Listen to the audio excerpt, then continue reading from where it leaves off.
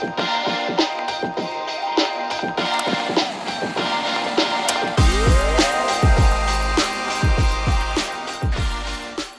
the main takeaway you want people to understand from this second journey?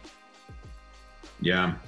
Like I said, my message is one of empathy. And I feel like if I could bring a little bit more empathy to this world, I'll be happy with what I did. Even though what I did was crazy, it was extreme, it was risky, for sure, it was attention grabbing.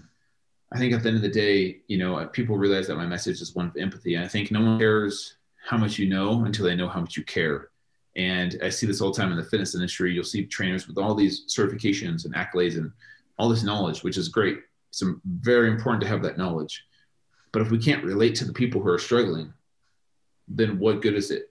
And if they don't feel like they're cared about, if they don't feel like they're understood, empathy is listening to understand someone. Empathy is not listening to respond, which is what we do in our society. We listen to someone, and in our head, we're thinking, okay, how am I going to respond to this? Instead of understanding where that person's coming from. We judge before we even know that person. There's a Brene Brown quote too that I love. She says, it's really hard to hate people up close. And it's so true. And we live in a world where we're on social media. We see someone post a meme or a quote or an opinion, and we just automatically label that person as this or that based off of that one little post and not really knowing anything about them. And we respond in a very hateful way because it's not face to face. And we're so quick to judge. And this is the problem with our society, in my opinion, is just that we lack empathy because we don't want to get to know someone. We want to judge them based off of one little thing that we see about them.